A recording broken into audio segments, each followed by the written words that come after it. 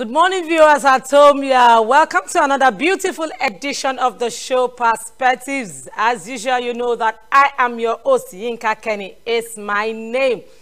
Wow, today, we're going to be looking at something that is being talked about, because here on Perspectives, if it happened, it's happening, or it's being talked about, we bring you the full gist here on the show. Few weeks ago, it was all over the country about talks about the governors with their 100 days in office. Well, we are looking at something similar this morning. It's also from the executive governors. Will I say office, or how will we call it? Well, still in the government house. It's still in the government house, but in a different capacity. This time around, we are looking at what our first ladies, what they have been doing. Yes, a lot of first ladies, they've been going about doing this, doing a lot of things.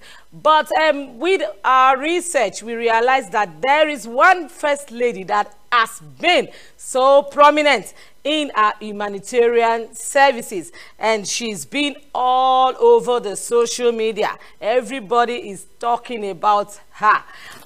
This first lady, she does not have a mandate, but then by virtue of her spouse's position, she feels morally obliged to contribute positively to the state's development. For so many good reasons, she's been in the news, and she continues to get commendation from people of our states and beyond. Through her initiative, she has an initiative that she calls Ileri Oluwa Development. I've let the cat out of the bag. She has touched the lives of so many people, particularly in the areas of health and empowerment. One of her speeches I listened to, she said that she derived joy in, putting smiles on people's face. Which of the first ladies are we talking about? We are talking about the first lady all the way from the state of Osun, Mrs. Kafayat Oyetola. Let's take you through a jolly ride on some of our activities in the state. Stay tuned and watch this. The purpose of what we are doing now is free surgery that is being sponsored by the first lady, Mrs. Kafayat. She's the one responsible for the buying of all the materials that we are using. So far now, we have done about 90 cases. We still have some other cases remaining, and surely within the next 1 hour, we are going to finish all the cases. The First Lady, Mrs. Kafayat Oyetola, believes this is one way of probably giving to the society what God has endowed her with. So basically, that is what is going on.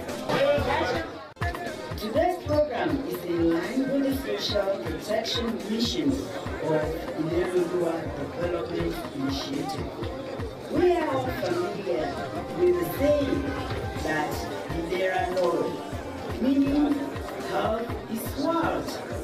We have the conviction that the Ileri Oluwa Initiative in the provision of health, no one, none of the people of our great state should be left unserved.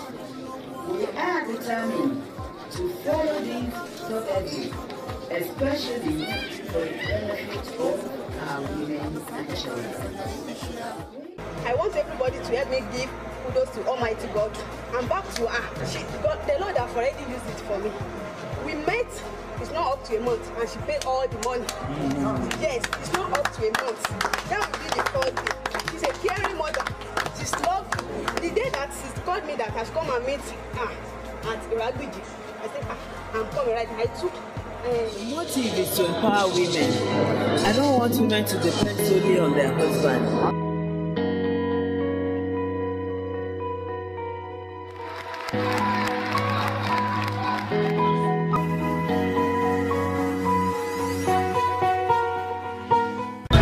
I'm one of the beneficiaries of Ileri Oluwa Development initiatives. Mrs. Kafayat Oyetola. She empowered us to start our business. Yeah, welcome back. The show is still Perspectives, and Yinka Kenny is my name. I tell you, this First Lady is one out of many First Ladies. I hope she continues this way, the First Lady of the State of Osun, Mrs. Kafayat Oyetola. I hope she continues in this strength that she has started with. And we hope that every other First Ladies will emulate, from our actions, and they keep doing, touching the lives of people. It's all about humanitarian service. We'll be back. Don't go anywhere. Please stay tuned.